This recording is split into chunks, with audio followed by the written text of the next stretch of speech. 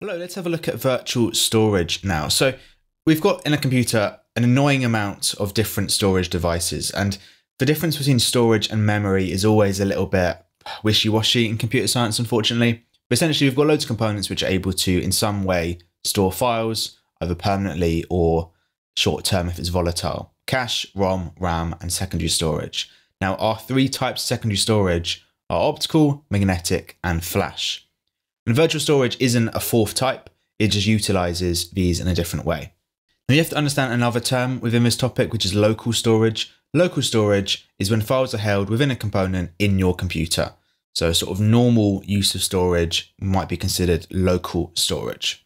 Whereas slightly abnormal use of storage is virtual storage. Now virtual storage appears like the files exist in one place, but in reality, the files are physically held somewhere else. So the word virtual really implies some trickery. Things aren't quite what they seem. So the most obvious example of virtual storage is cloud storage. This is when files are held in an off-site location and are accessed through the internet. I'm sure you've used examples of cloud storage. We would never use brand names in an exam, but they're useful to have that in your point of reference. And essentially, these files are not held on your computer locally. They're held in Microsoft's data center. Data center will be a massive collection of servers. A server is a computer which is just designed to give stuff to people requesting it. There'll be thousands of individual storage devices, which will be either SSDs or hard drives, most likely.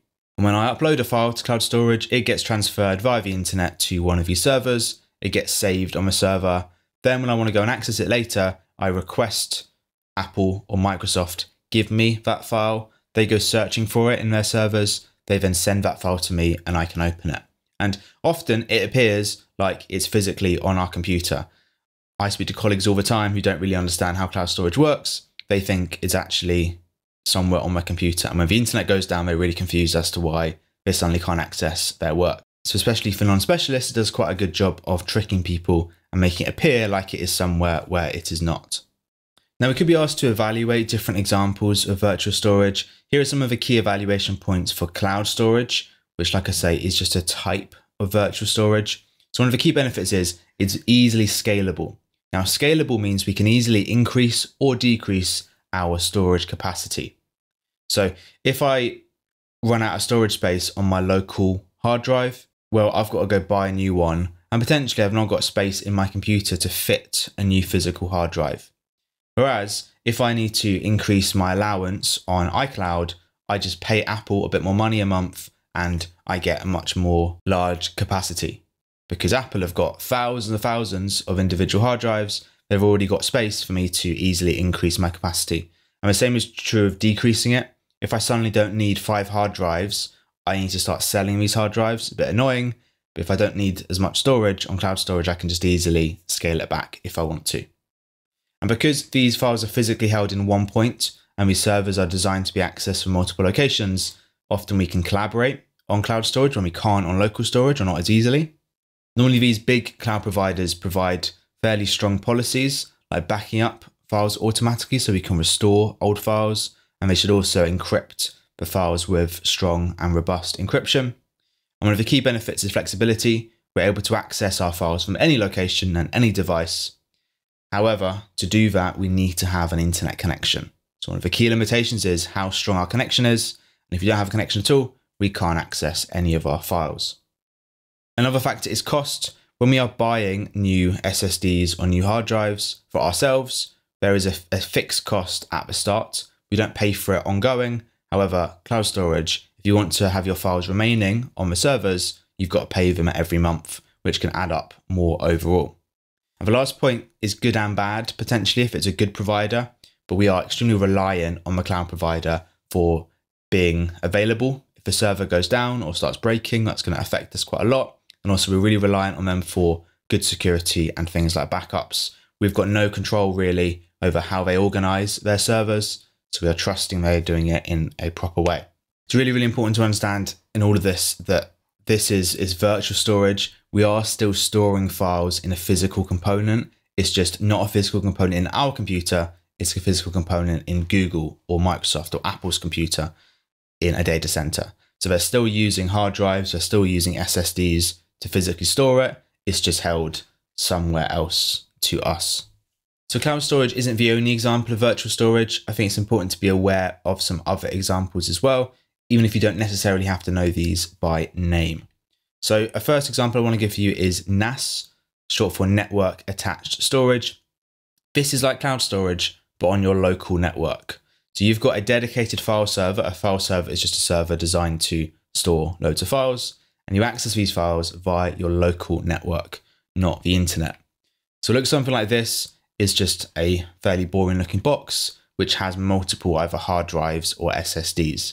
And it'll be connected to your network. You're able to send requests to it, and it will send you files if you need them. And the effect is that you are able to access this file server on any computer in your local network. So you can picture an office. Every computer in the office is able to access these files. It might be used for a shared area to put files which every employee needs to be able to access. Of course, a business could use cloud storage to do this exact same thing. However, they may feel they want more control. They are able to have this file server in their building. They're able to decide exactly the policies. They're able to ensure that it's looked after and maintained. And also, because it's held within the local network, there's maybe less risk of interception. Across the internet, you've got no control over where it's being sent, whereas you do if it's within your local network. And scalability is always going to be a benefit of virtual storage. We've got 5, maybe 6 hard drives here. Well, I probably can't fit 6 hard drives into my desktop computer. So therefore, this gives me more scalability. I can increase my capacity by quite a bit. Obviously, there's a fixed limit to this. If my company uses up space on all 6 hard drives, I've got to buy a new NAS or use cloud storage or do something like that. So because this is its own dedicated machine, this is quite expensive. I've got to buy its own dedicated storage units as well. And there is a degree of expertise needed to run and maintain these. Not everyone would be able to do this. Another example of virtual storage just to have in our mind is RAID, which stands for Redundant Array of Independent Disks. And this is when files are split and also copied across multiple different storage units. So here, this diagram is showing we've got 5 disks, which could be hard drives. Also, disk is a little bit old as a word, but this could be SSDs as well, which haven't got disks, of course. These could be different SSDs. And we can see we've got A, B, C, D, E. Each letter is representing a different file, and a file could be either a program or some data that program is using. And we can see each of our 5 different files here are being split across different storage units.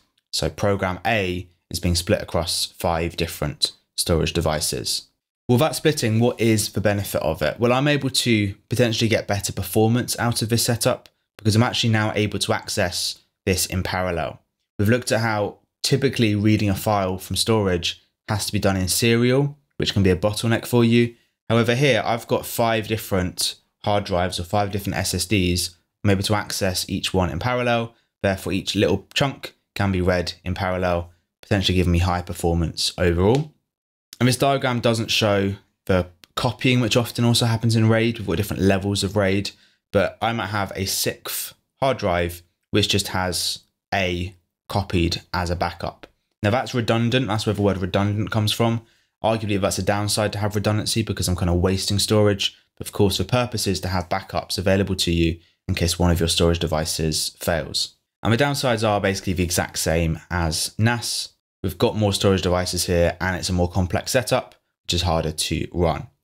Now it's an example of virtual storage because when I'm accessing program A or file B, it appears to me like it is one program. It appears to me like it's on one hard drive.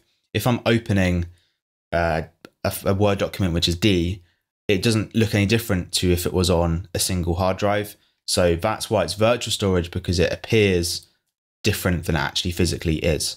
And the 2 final examples I want to give you, I'm not going to explain at all because we're going to cover these properly in future videos.